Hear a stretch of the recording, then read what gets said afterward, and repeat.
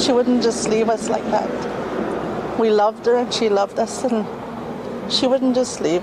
I'm in Headingley on the outskirts of Winnipeg, where this missing persons poster for Jennifer Catcheway has been up for 4 years.